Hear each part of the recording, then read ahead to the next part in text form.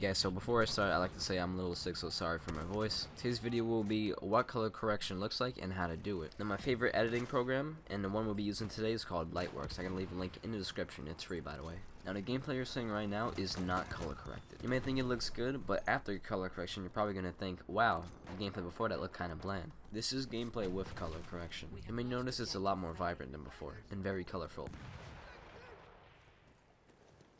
This is gameplay with even more color correction. You're going to notice it's even more vibrant than before, but sometimes it's a little bit too much, so depending on the gameplay you're using, how much color correction you're going to need is varying. Now that you've actually seen what it looks like, we're going to get into the tutorial.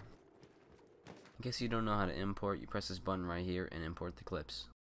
So basically to start, you go to Effects, Color, you're going to see Color Correction. I want you to click that. Once you see that, you're going to open this menu.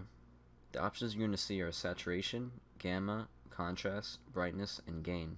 The main thing we're going to be messing with is saturation. On the left here we see the gameplay, and on the right we can change the settings. So I'm going to bring the saturation up a little bit, and down, and up, and down. You can mess with it to see what best suits you. Now I like to keep Battlefield 1 at around maybe 23%. Pretty much everything else you don't really have to mess with too much depending on the game.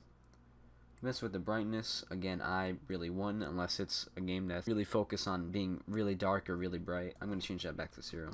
Same thing with gain, you don't really have to mess with that. Going to put that back to 0. Again, same thing with gamma. However, contrast you can mess with a little bit. I wouldn't go too crazy with it though. As you can see, adding some contrast to that definitely made it look a little prettier. I think this is good. Looks really vibrant, looks really pretty. Once you're done with that, you can save it as a template. So in the future, you can just press a button to add the effects. To do that, you press Save as Template. Name it whatever you want. I'm going to name it Color Correction Video 2.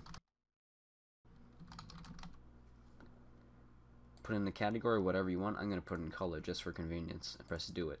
Let's say in the future you want to add your color correction. All you have to do is go to Effects, go to whatever category you saved it in, and press Add. And you can see it's added, and you could add it even more than once if you want to. Once again, I'll show how it looks before and after. This is before, this is after. Obviously it looks a lot more vibrant and a lot more prettier.